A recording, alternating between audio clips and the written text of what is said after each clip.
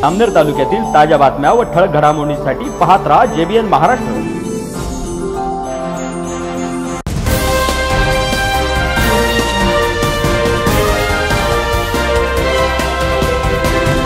नमस्कार, मी मिनल चौधरी। पाहूया काही ठळक वृत्त।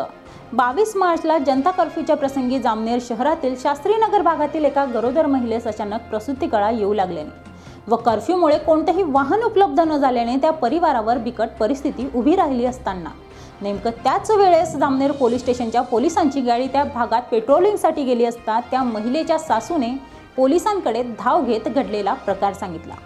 पोलिसांनी क्षणाचा विलंब न करता त्या गरोदर महिलेस पोलीस गाडीत जामनेर उपजिल्हा रुग्णालय येथे नेत आपल्या कर्तव्यासह माणुसकी धर्म जोपासला आहे। जामनेर शहरातील शास्त्रीनगर भागातील अर्चना माळी असे त्या महिलेचे नाव असून जामनेर उपजिल्हा रुग्णालय येथे तिने एका गोंडस मुलास जन्म दिला आहे। तर पोलीस प्रशासनाने या बिकट परिस्थितीमध्ये मदतीचा हात दिल्याने महिलेच्या सासूने पोलिसांचे आभार व्यक्त केले आहे।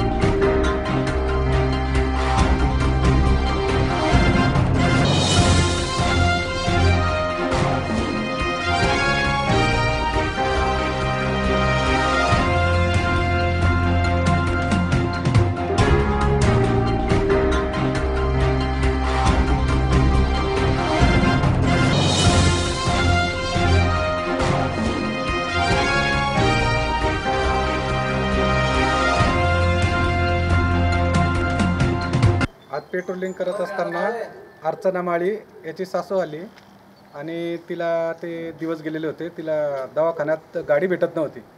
त्यावेळेस त्यांनी विनंती केली, त्याप्रमाणे आम्ही ती गरोदर महिलेला गाडीत बसवलं आणि तात्काळ पुढील उपचारासाठी उपजिल्हा रुग्णालय जामनेर येथे दाखल केलेले आहे। आणि त्यांनी खूप समाधान व्यक्त केलेले आहे की आजच्या या बंदमुळे आम्हाला गाड्या भेटत नव्हते आणि तुम्ही आम्हाला इथपर्यंत आणले आणि दवाखान्यात दाखल केलं, त्याबाबत त्यांनी आभार व्यक्त केलेले आहे।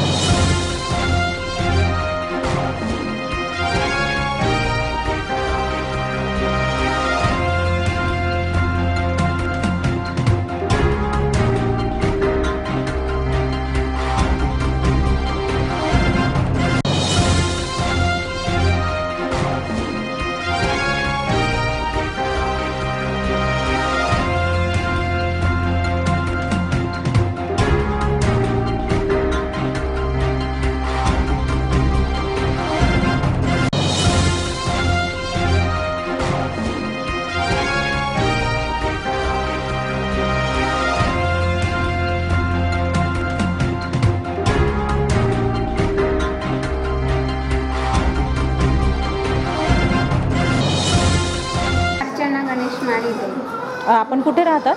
इंदिरा आवाज। आपण यांच्या कोण? आई तिच्यावाली सासू आहे। अच्छा, ज्या वेळेला सकाळी त्यांना प्रसूतिकळा सुरू झाल्या होत्या त्यावेळेला म्हणजे तुम्हाला तिथे गाडी वगैरे अवेलेबल नव्हती का कोणती दुसरी?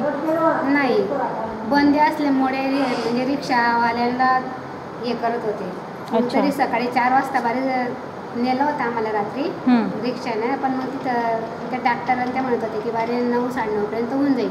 मग नंतर वाट बघितली, नंतर मग म्हणे की अजून 12 पर्यंत होऊन जाईल। मग तिचं पोट मोठं दिसल्यामुळे म्हणलं मी बाबाई कुठं फिरू ताई, म्हणलं मला सांगा तुम्ही पुढे तुमच्याकडे झाले तर बरं, नाही तर मग तिला जर शिजरची पाय आली तर मग माझी कुठे फिरू म्हणे, मग तुम्ही सरकारमध्ये घेऊन जाऊ शकता ताई म्हणत होते। मग मी घरी आली, मी ते श्रीराम महाजनला त्यांना बोलली, मग तशी घरी निघाली. घरी मग मला पोलिसाची गाडी भेटली. मग मला एकदम लढू आला.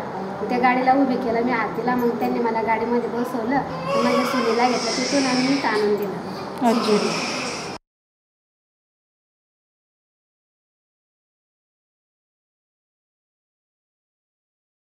या अडचणीमध्ये मला पोलिसांनी मदत केली. मी त्यांचे खूप आभार मानते.